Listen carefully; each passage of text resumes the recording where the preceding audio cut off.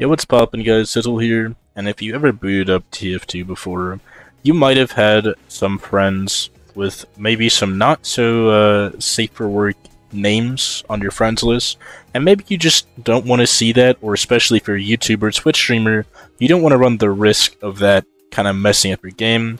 In my case right now, no one here really has anything sus going on here, so that's not a problem, but it can be. And it's a very easy fix. You can actually fix this just by disabling the friends list, and I'm going to go show you how to do that.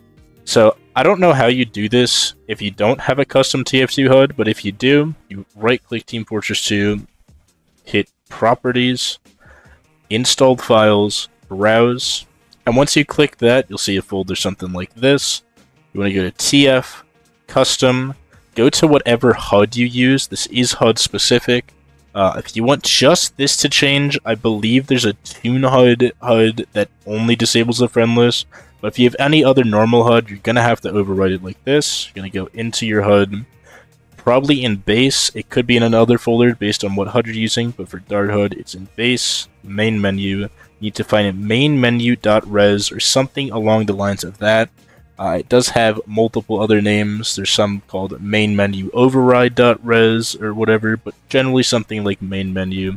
You need to then open this with whatever you want to use. In my case, I'll just use Notepad because that's something everyone has. And then you'll see something like this. And you need to either scroll or just hit Control F and search for Steam Friends List. I probably have a typo in there. Steam Friends. Steam. Oh, down. Whoops. Yeah, because it wasn't above Steam Friends List. There we go.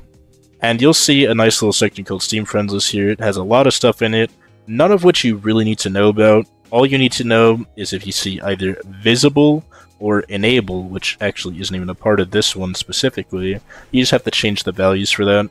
So we go enable.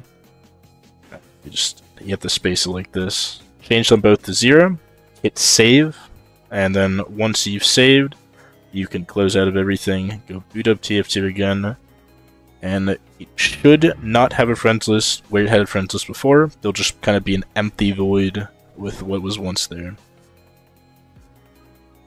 And as you can see here, no friends in the friends list. It's completely empty. The rest of the HUD stays intact, everything else works just fine. If I hit reload HUD, it's not there.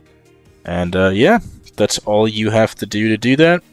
Let me know if you found it useful. I'll link the Steam forum post I found in the description that helped me figure this out.